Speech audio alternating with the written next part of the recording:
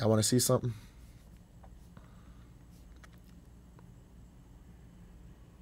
How do I not leak her number?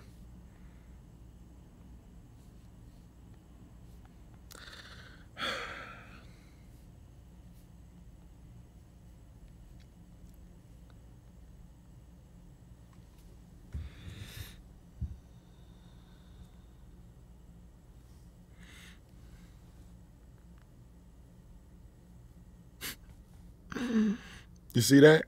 You see that? You see that? Yo, how did I find out? I went on Twitter. I'm like, Y'all niggas are weird. I don't know why y'all know so much about my life more than me. I go on Twitter. A nigga say, damn, bruh, everything good? It say, Duni following, Plaqueboymax not there. I'm like, oh, I mean, shit, I don't know. Bro, she probably just, I don't know, whatever. Go to text her. I'm like, huh? Now, I'm over here thinking, damn, bro. I mean, she is overseas, though. So, you know, sometimes a different data be fucking shit up. I go to FaceTime her. That motherfucker ain't even ring, gang.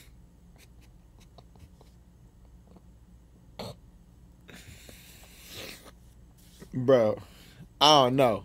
This shit crazy. That nigga Cam made her block me. This shit ridiculous. I don't know what it is, bro. I don't know. I DM'd her.